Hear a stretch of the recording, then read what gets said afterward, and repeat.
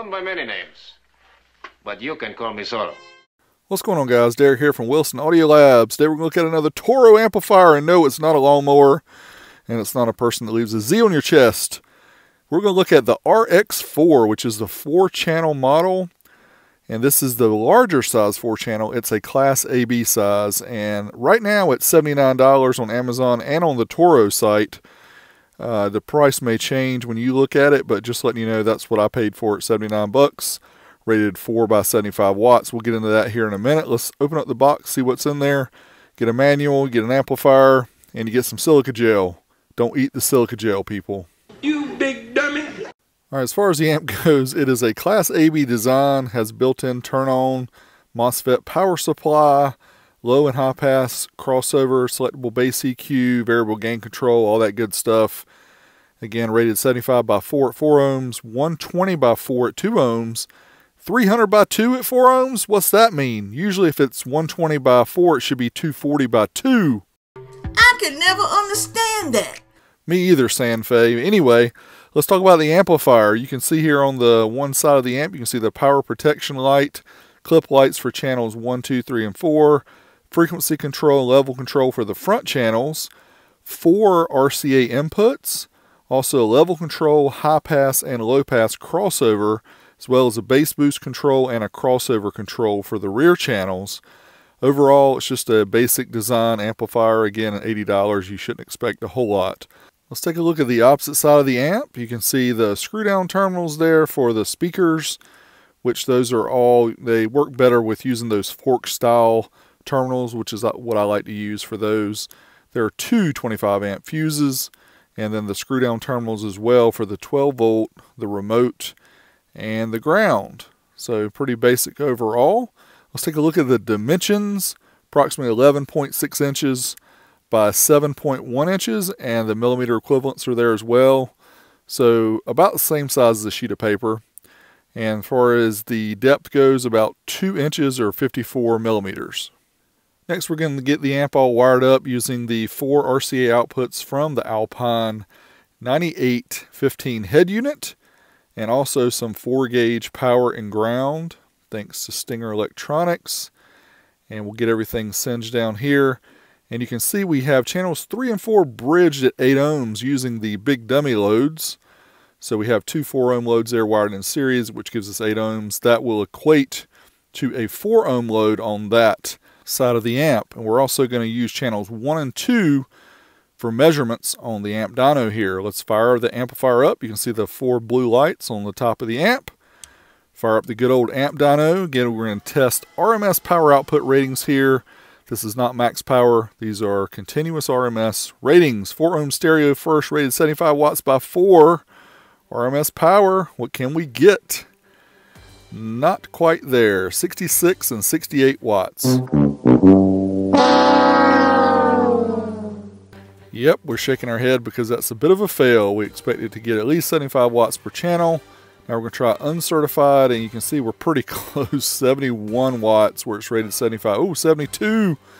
Very close, but still not quite that rated power. Dynamic power, can we get the 75 per channel?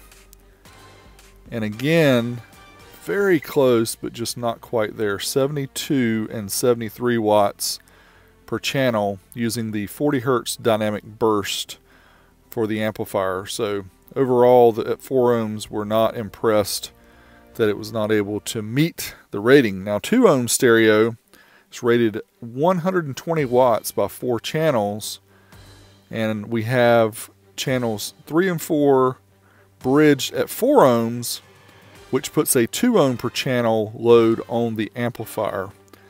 So here we go. Let's try these channels 1 and 2 out. 85 watts. This is not a Mickey Mouse program. As usual, when I have issues at 4 ohms with amps, it usually doesn't get any better the lower you go down. So let's try uncertified up to clipping. And again, well short, 94 and 96 watts where it's rated 120. So we're not anywhere close to that. As far as percentage goes, we're pretty bad. Over 20% off the rated power. Dynamic, right around 100 watts per channel, and we're right at 14.4 volts, so we have plenty of voltage going in. It should be able to do its power. Now we're going to bridge the amplifier. It's rated 300 by 2, which I really don't get why it's rated 300 by 2, because it's rated 120 by 4 at 4 ohms. So it should be rated 240 by 2. But anyway, that's what the manual says. So let's try it out and see what we get. Yep. Got him! Got him! Yeah, somebody's laughing. It's not me. You can see about half of the rated power.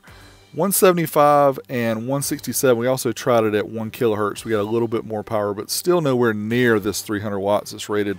I really think they kind of misrated it in the manual, but even so, it's still off. Uncertified takes us up to clipping, and you can see 173, 161, just a little bit more than half of the rated power. And then dynamically, still well shy, 185 and 174 at 14.5, so even give it more voltage than it required. Alright, so here you can pause if you like to see the results. Here's the dyno sheet that shows all the tests that you pretty much just saw. And yeah, it did not meet its ratings at any of the ohm loads, unfortunately, which is a shame. So now let's hook it up to some speakers and see how it sounds. Here we go. All right, this is the song that I use on all my intros, or a lot of my intros for my video. It's called A Mazer Laser.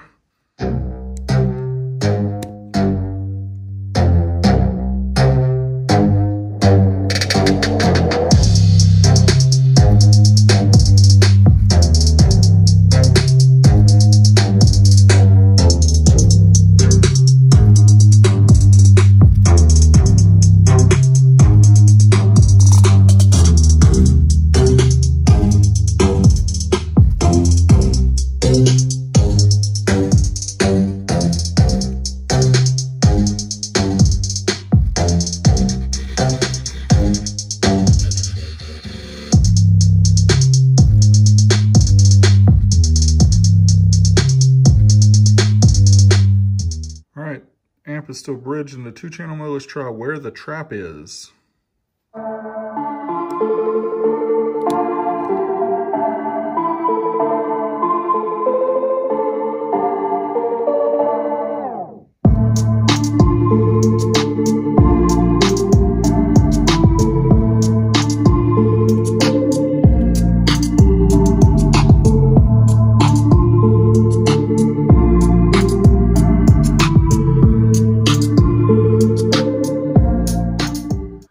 Next, we're going to try a back rub. This one's got a really strong bass line. Again, we don't have any subs hooked up, just these bookshelf speakers, and the amp is bridged.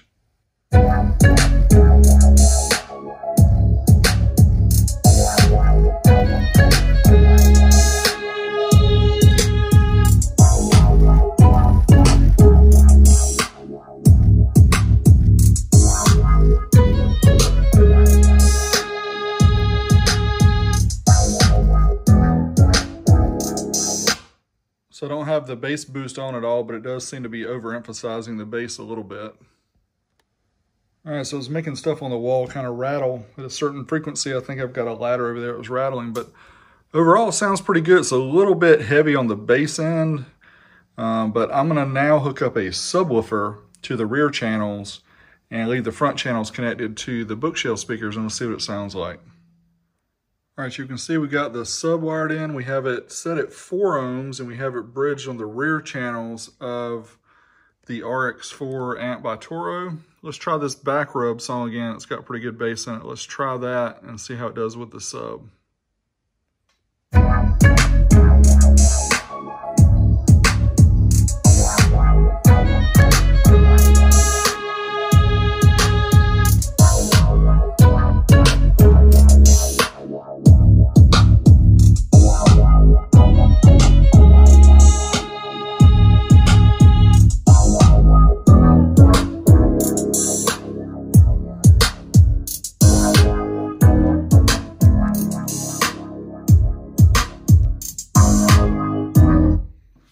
All right, so it was okay. I can tell the amp just doesn't seem to be doing real good with that subwoofer.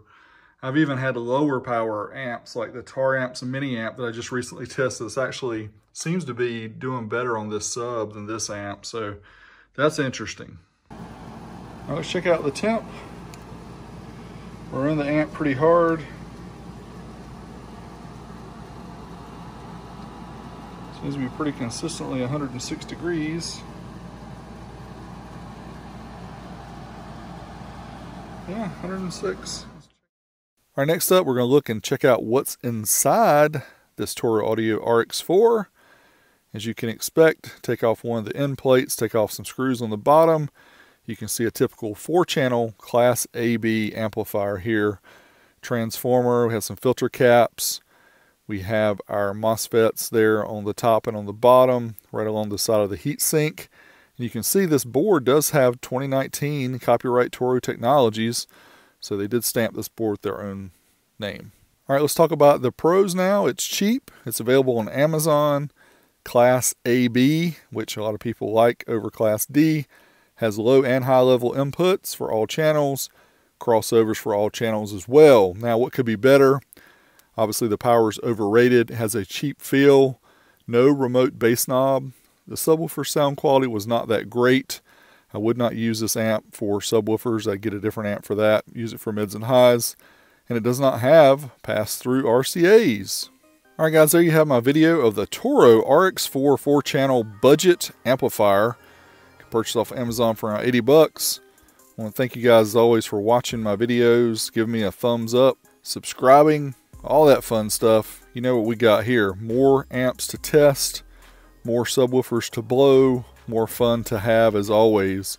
Thanks for supporting me. Patreon.com/oldschoolstereo. Lots of cool stuff coming, as always.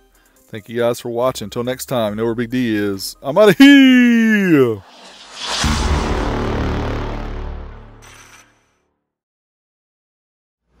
Alright, in the 4-channel mode, we're going to try 1 kilohertz. See what we get at 1 kilohertz versus 40. Rated 120 by 4.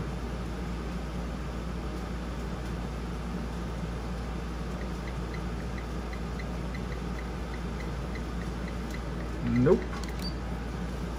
Right at 100 watts per channel. 2 ohms.